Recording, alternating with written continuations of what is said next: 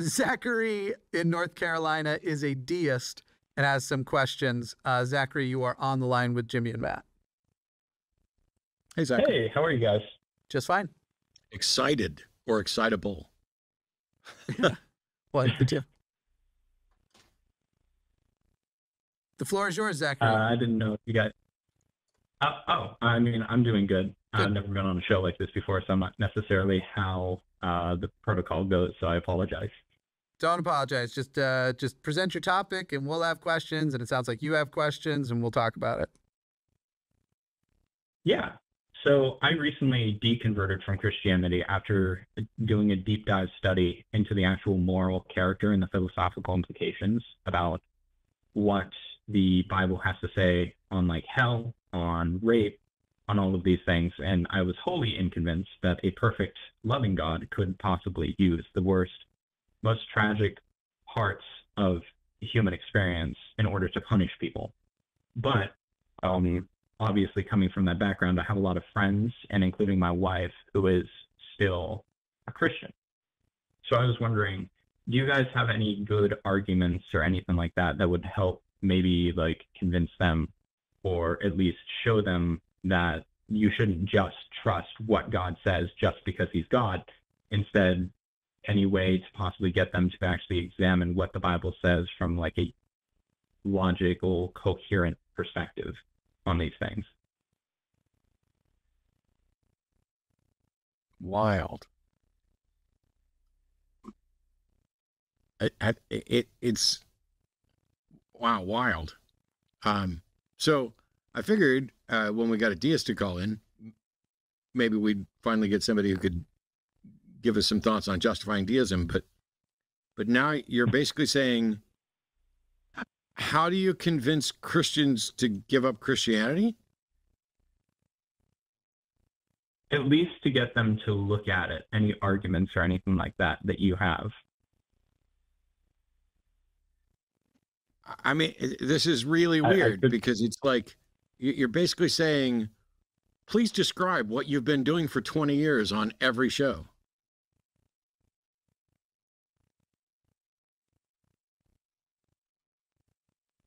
Okay, I mean,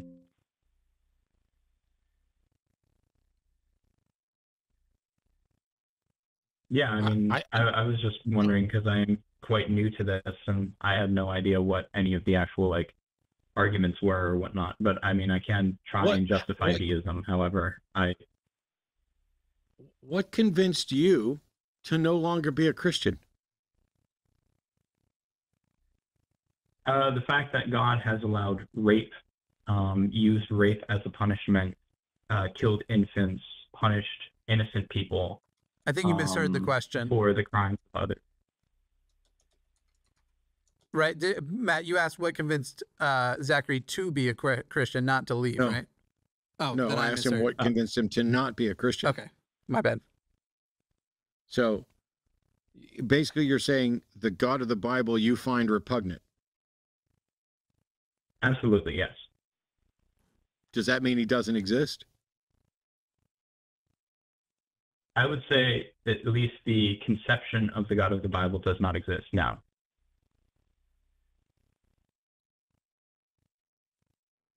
So you're saying, wow, the conception of the God of the Bible doesn't exist because you don't like what he supposedly has done? What difference does you being convinced? What difference does you being convinced make to whether or not somebody exists?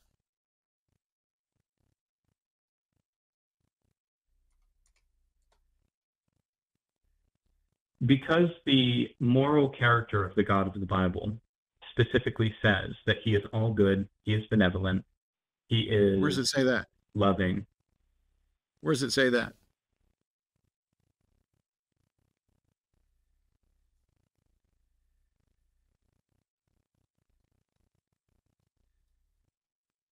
You know what? That's good. I haven't actually thought about that. Thank you for that. Yeah, I mean, the Bible doesn't mention the omnis at all. Those are inferences from kind of poetic passages about God being all good or whatever. But it also in Isaiah, it talks about, I'm the Lord thy God, I create evil. And beyond that, whether or not you find something to be immoral doesn't mean that God was wrong about it. Okay. So what we've got here is you're saying you really don't like the character of God in the Bible. And because of that, you think it's perhaps, you know, good not to follow that being. And I'm like, yeah, I'm fine with that. But to then try to spin that into, therefore this being doesn't exist, I don't understand the justification for that.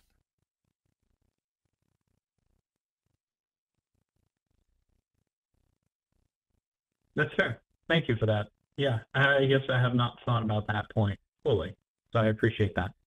Zachary, why are you a deist?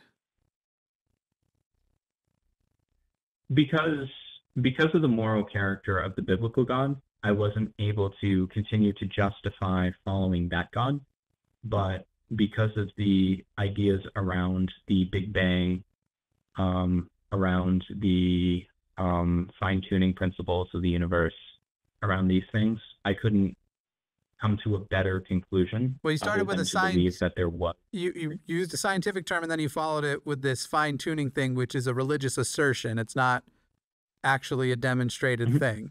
Yes, the universe works. Fine-tuning implies a tuner. We have no more reason to believe in that as we do a creator that directed evolution. So what is it about the universe isn't fine-tuned? Right. What is it about the quote-unquote fine-tuning argument that you find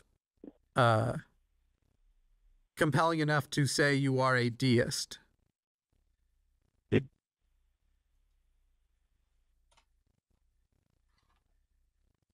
Because the ideas of the universe, that it isn't fine-tuned and stuff like that, doesn't make sense in just a simple naturalistic perspective, because we continue to find order within the universe. And so I guess I'm taking some of these things from the arguments of Christianity, but I don't like the moral arguments of Christianity. You're entirely taking it from at least religious arguments, because what you just said isn't actually a meaningful thing to say. Yes, within the universe and within the parameters of the universe, we continue to identify the way the universe seemingly consistently works. That does not mean you then add a person or an entity or a thinking agent that caused that to work. We don't have other universes to compare it to. For all we know, there is an unlimited number of universes with every type of physics that could be out there. And there may be some universes that don't work, or at least when we say work, we mean don't result in human life, because the fine-tuning argument seems to always have this very egotistical, humans were the goal sort of thing. But there may be universes that, because their physics don't work, there might be an infinite number, and there might not.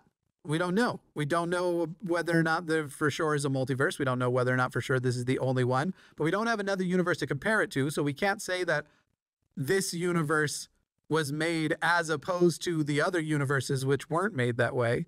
So why take on a label and say, I am a deist because the fine-tuning argument convinces me, when the fine-tuning argument is literally only assertion without evidence? That's very fair. I only just recently came out of Christianity, so I haven't had necessarily a lot of time to think through these points. So I appreciate that. That's fair enough. Sure. There's more to potential help, because you talked about fine-tuning because we find order. So yes, we do find order in the universe, isolated pockets of order. We also find disorder. We also find entropy. But does finding order mean in any way that that order was fine-tuned for?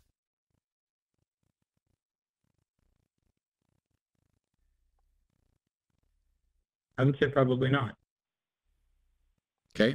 So what's left to demonstrate anything at all like fine-tuning? Because fine-tuning isn't just, hey, these two things seem to work well together. Fine-tuning is these two things work well together because some mind made it so. And if we evolved to fit the universe that we inhabit, then there's no fine-tuning involved at all. There is the tuning that occurs from natural selection, where organisms that can survive and thrive in an environment do so, and the ones that can't don't, which is why some mutations result in species dying off or not being able to procreate, and some work towards the betterment. There's no evidence for any tuning at all. What there is if you imagine a sieve and sand going through it, the things that fit through the holes move on to the next level, and the things that don't. That's not tuning. That's a natural, entirely physical process.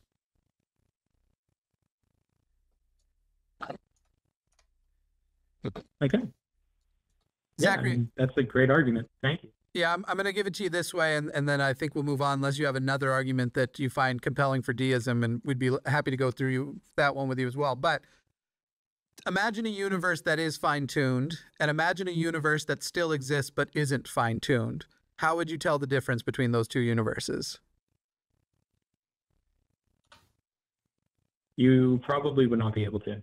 Right, so why take the position that that there is a fine-tuner? That's the whole point. Is I also can't tell whether this universe was or wasn't fine-tuned. I'm not saying it wasn't. I'm saying I don't see the evidence it was. That's why I'm an atheist instead of a deist. So if you can't tell the difference, why take a position? Not only that, deism is very specifically the position of accepting that there's a God that does not intervene, that is undetectable.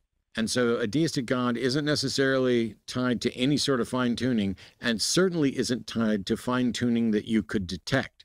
And every deist is claiming to have detected the undetectable, which makes their position, while less offensive than most of the religious ones, it makes it no more rational. As a matter of fact, it may be more irrational to have claimed to have falsified the unfalsifiable or detected the undetectable. Okay. Yeah, that was like one of the four thoughts that I had about why there had to be a creator God. But I totally understand your positions, and I think they make a lot more sense given the evidence, so I appreciate that. Will the other three have a similar response, or do you want to run through any of them? I could run through them right quick and see if you guys have any similar responses to them. Let's start with the next one. Then I can pop off. Yeah, what's number 2? Yeah, because some of these maybe take more effort to debunk or to reply to. But go ahead with your next one. The next one would be the beginning of the universe, the Big Bang, the idea that something that doesn't come from nothing. And I found that very challenging philosophically because we don't know what came before it, but also that can also be said that we don't know if there was another universe that collapsed back in on itself and stuff like that. Before Matt, I already know is going to take the actual topic very well, and he does. I want to just ask the question that I'd asked at the end of your other one before Matt does. Because you just said, we don't know what came before. So why take a position on it? That was the question on the last one. We don't know what came before. So why decide it was a deistic God?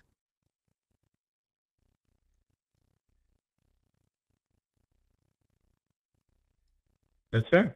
Matt, now if you want to go with it, because Matt can also point out the argument, how bad that argument is, better than I can. But I just wanted to get the question off. I don't know that it's necessary to add much to that. I like your thing about the concept of nothing and comparing what nothing do you even know of, comparing that was the stuff I had in mind when I was saying you should handle that argument part, but totally up to you. Yeah, there's a lot to potentially go, but if he's already satisfied with, hey, why take a position on something you can't demonstrate, then let's move on to number 3, because that was easy. Yeah, cool.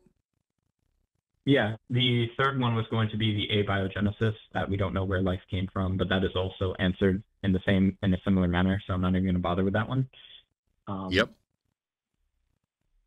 And then I guess the fourth one would be not morality. Actually, Zachary, real quick, because I believe that real quick, Zachary, I do want to interject. You should know that scientists aren't generally perplexed by abiogenesis. While they don't have an answer for it, it is not. If you actually go and talk to biologists and stuff, they don't find it remotely challenging to go, obviously it was a natural cause. Here are elements of what status the world was in and the timing of when life first arised versus when it could have arisen. Here are the products that you need to make it happen. And so while in a lab, we can't say that any of the ways we've so far demonstrated using chemistry to create some sort of self-replicating molecule, because there have been some, but that any one of these was the first way that happened. And we will probably be more confident later. You should also know that the abiogenesis problem is purely religious. It's one of those problems where if you know enough about the topic at hand, you know enough about biology, you know enough about even evolution, you sit there and go, sure, we don't have the answer here, but this looks far from the unsolvable type of problems, where there are others like what came before the Big Bang. That's the one that seems like it might not be possible. Maybe we'll never know the answer to. Abiogenesis, it's unlikely that one is one that will escape us forever. Just wanted to point that out. But still, it's still in the if the answer is we don't know, then we don't know. Exactly. Yeah, that's fair. The fourth one was just the idea that there seems to be a foundational morality in human beings, in the fact that there are constants across all cultures. They may differ amongst cultures and whatnot, like such as like murder. What about it?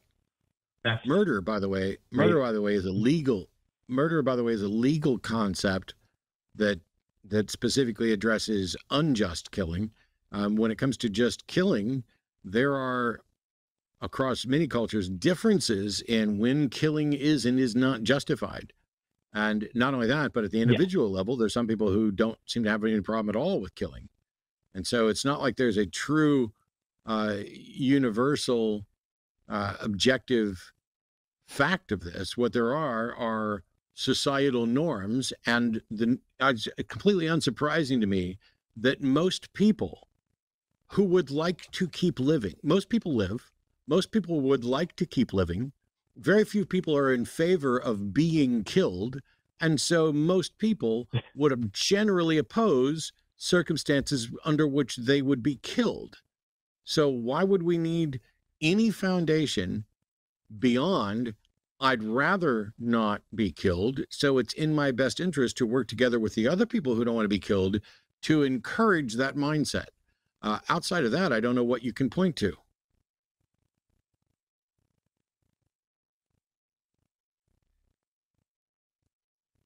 All right. Well, I suppose that there is no reason for me to necessarily believe that there is a God, because there's no evidence for it. And your arguments sound a hell of a lot more sound than mine. So and if you come up with, appreciate the fact that you guys took the time. Yeah, and if you come up with arguments and evidence that are better, call back. Because if it turns out there is a God, well, the deistic God is a useless proposition. It's claiming to detect the undetectable is a big problem. But if it turns out there's some other God, and we have good reason for it and good arguments for it, I'm on board. Yeah, I'm trying to think of a way the deistic God could be like, hey, we looked back through a telescope, we physically saw him at work, 800 billion years ago, much longer than the universe has actually existed. Somehow our telescope reached further. Okay, but even within the universe, 12 billion years ago, we saw him. He was still doing some stuff, and then he teleported away. I guess that's like the closest I could come with. There's not really a way to actually honestly take the deistic position except to go, I'm a deist because I'm uncomfortable telling people I'm an atheist. That's like the most honest version of deism I've ever heard. And I'll be honest. I mean, I was deeply uncomfortable with the idea because I'd only left Christianity a couple of weeks ago. Yeah. That there is no God or anything that started things. So it was a pretty emotional standpoint. So yeah. I just really appreciate the fact that you guys gave me the arguments. Thank you. I'm an atheist, and I'm not comfortable with the notion that all of this happened without any guidance. But that's the way the evidence points, and there's no evidence pointing another direction that would justify holding that conclusion. And so my discomfort with things, my discomfort with not living forever and not knowing the answers to why is there something rather than nothing, why is there a universe at all of those things are uncomfortable, being in this position of not knowing. And that's just something that you got to get comfortable with, because the number of things that you don't know is staggering. Yeah. And if you then just accept some unfounded assertion to ease your discomfort with not knowing, you have abandoned everything about truth. Because what you've decided to say, and not just you, anybody does it, is that your comfort is more important than the truth. And that's a dangerous path. Yeah. Last bit of advice for you, Zachary, because of the specific phase you're in, I would definitely recommend Dying Out Loud. It's our show every Tuesday. Dave Warnock's the host. You can find a playlist with it. But those types of concepts, the things of finding purpose and meaning and how to grab life by the cojones, how to move on from, prescribed purpose, move on from prescribed purpose into a self-chosen purpose. That's often the theme of that show. And then we'll be launching new shows and new channels actually in the future that will also focus a little bit more heavily on people who are in that deconstruction phase. So look out for that. But Dying Out Loud in the meantime would be good for you, I think.